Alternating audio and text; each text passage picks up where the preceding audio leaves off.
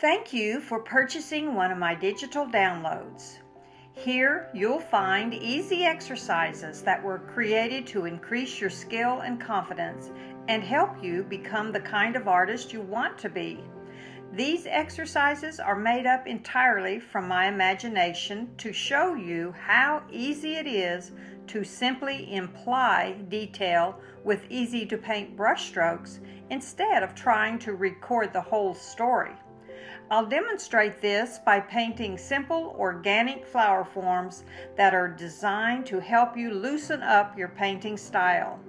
It is very important to complete the suggested exercises quickly to avoid becoming too detail-oriented. Repeat them often until you are completely comfortable with the process, and in the doing, you will be on your way to becoming the kind of artist who creates works of art instead of one who merely paints pictures. So, let's get started.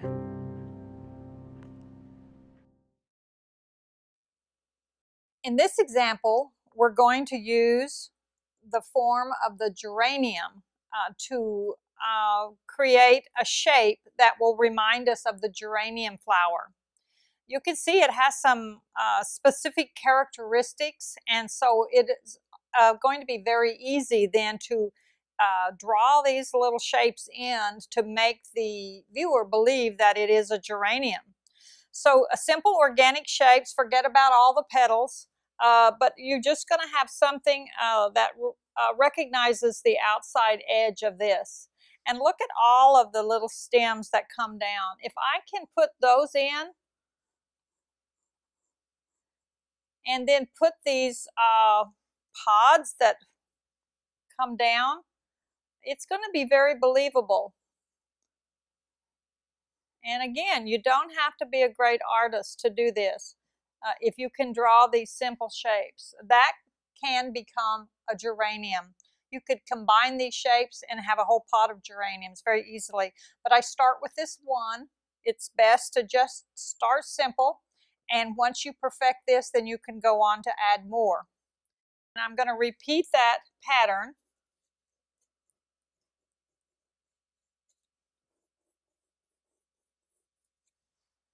Pretty simple. It's an organic shape. And we'll put in the line work that will represent the stems. And we will apply these pods that come off of it. And then we'll have the main stem coming down. We can apply these petals that are here with our palette knife and our brush strokes.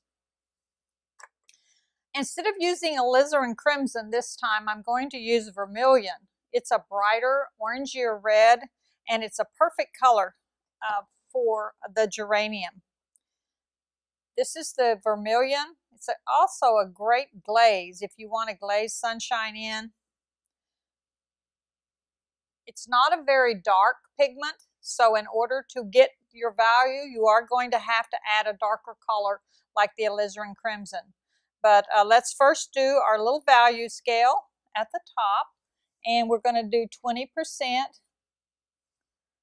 That's a little bit more, so I'll add a little water to that. And look how easy it is then to adjust the value. This is how you adjust the value when you're painting a full painting. And then we're going to come a little darker with a little stronger pigment to water ratio. And as we want to get darker with this, we're going to have to add alizarin crimson.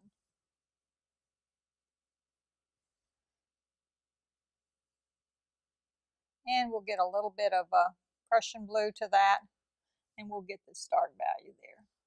That is pretty. So those are the three values. I hope that shows up on the camera. 3 mid values and a dark. This one may need to be a little darker. It's not showing up too well in this light, but so adjust that until you can see the difference. Now we're going to start with a 20% mid value, and we're going to cover, as we did in the other exercises, we're just going to cover this shape with pigment, watery pigment, so that we have a base to work on.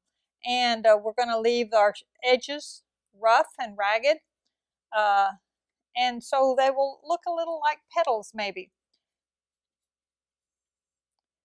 It's so much easier to paint once you can get away from thinking of these shapes as things. Now we're going to start adding value.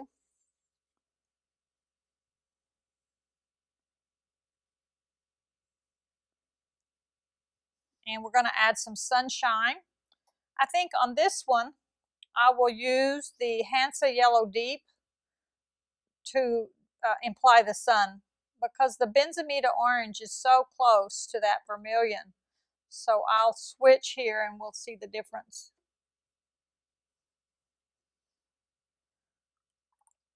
Now I'm going to get a darker value by adding some alizarin crimson into this and not much water. And I'm going to try to imply the look of petals.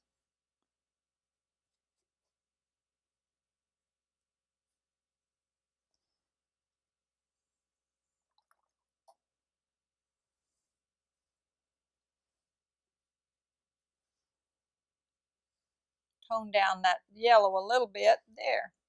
And now we're going to bring the stem work down. I already have this organic greenish browny olive color that I can use. I can add a little more sap green to this and use that. Green and red are beautiful together. Of course, they're complements to one another, so that's a good color combination. And now I'm going to use the brush creatively and try to create this stem work that we're talking about. But not getting everything perfectly lined up, because then it's a boring passage.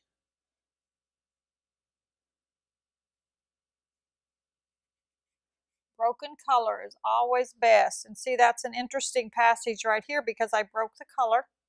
And we're going to use this same color for the tops of these pods. They're just brush strokes. So simple. And we'll put the red below that. Now we'll pick up some of this red and let the bloom that is just starting to try to open here show through. There. And maybe get those a little darker to match that value. And while this is still wet, we're going to do some petals. I'm using almost the whole edge of this palette knife in order to get a wider mark.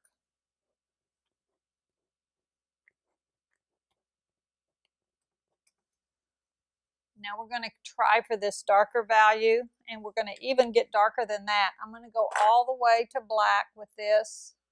I'm going to get my burnt sienna and put it over here with this Prussian blue that I had started as a dark mix. And we're going to do some line work. We'll connect these little shapes.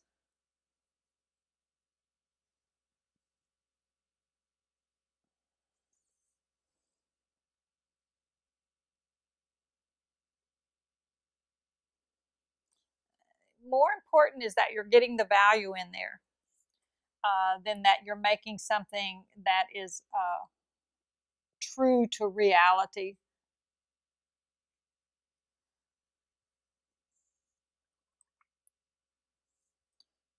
We'll get some of this dark green that I had, and we'll do a little calligraphy around these pods. And that will sort of pop them out a little bit. And now we'll get pure alizarin crimson, and we'll do some outside work along these edges here.